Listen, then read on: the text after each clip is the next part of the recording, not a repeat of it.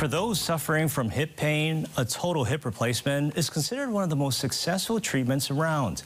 This morning on Ask a Specialist, we'll talk about what you need to know with Dr. Michael Bellino, orthopedic surgeon at the Queens Medical Center, West Oahu. Good morning, Dr. Bellino. How are you doing this morning? Good morning, Ross. Pleasure to be here. Now, first off, what is a total hip replacement? Total hip replacement is the ultimate surgical procedure for the treatment of hip arthritis. It involves replacing damaged anatomic structures with mechanical components. The hip socket or acetabulum is typically replaced with a metallic cup and a plastic bearing. The upper part of the femur or femoral head is replaced with a metallic stem and a ceramic ball. Now, doctor, who is a candidate for total hip replacement? Patients with arthritis are candidates. Patients typically feel pain in their groin. They have limited ability to walk. They may need a walker or a cane. They may need pain medicine daily, and their activities of daily living are limited.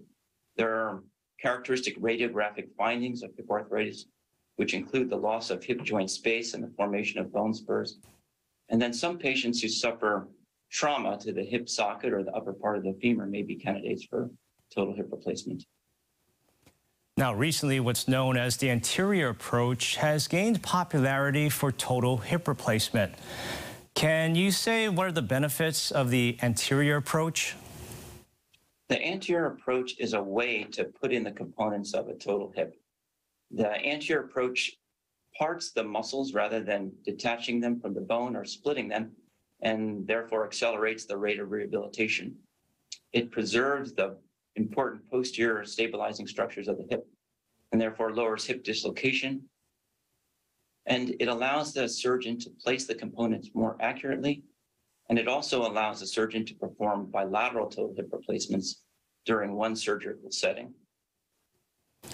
And finally, what's the recovery like for most patients with a direct anterior approach total hip replacement?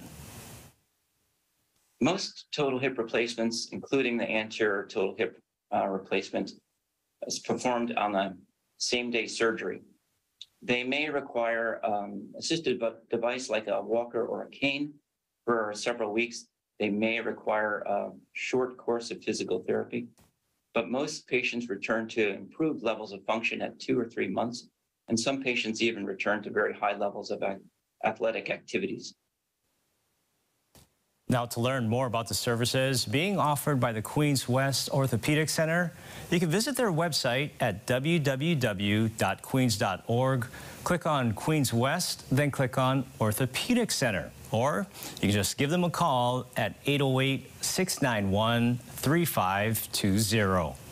Thank you very much, Dr. Bellino, for your time, and have a great day. Thank you, Ross.